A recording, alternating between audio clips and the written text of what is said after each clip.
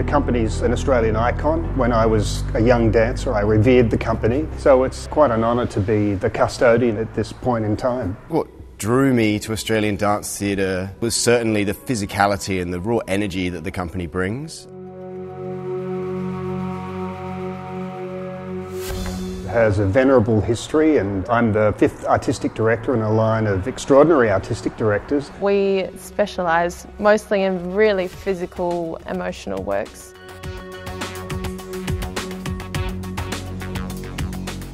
Dancers to the company, they're like athletes and they've trained all their life to be dancers. I know for myself, when I was in England, Australian Dance Theatre had an amazing name for its energy and its physicality and just how different they were.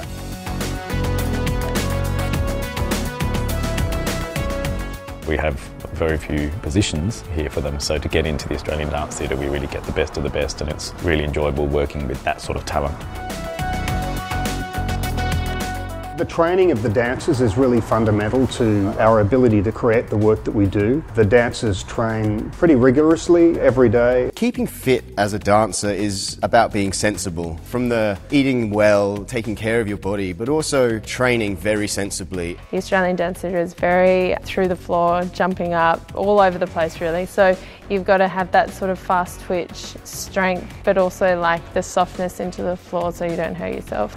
They train in aspects of yoga, gymnastics, sometimes martial arts, contemporary dance, ballet, improvisation at times. So it's a very, very broad range of physical disciplines. We're often asked how we perform some of our moves, some of our more ballistic floor work and aerial work and not get hurt. And really the answer is technique. It's like any dance form. You have to learn the technique, you have to take the baby steps, go through the basics, learn every pathway, and you do it until you feel like you will never get it wrong. Creating a safe environment for our dancers is really, really fundamental. So obviously we need great studios and a very sound floor surface to work on. Process of auditioning floors involved me travelling to different cities in Australia to view different products that other companies were using and speak directly to the people using those products as opposed to just the salespeople. We chose the Harlequin product because it was leaps and bounds ahead of the alternative products. It's such an amazing thing for us to have this portable sprung dance floor that is like heaven to a dancer.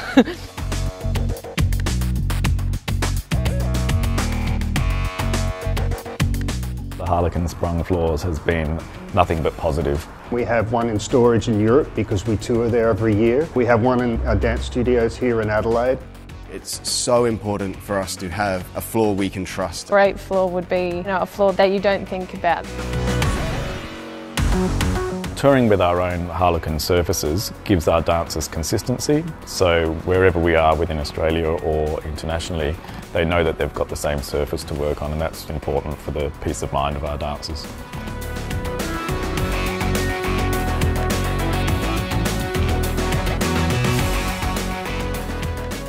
The fact that a company that's lasted a very long time, it's 50 years for a dance company in Australia, is significant.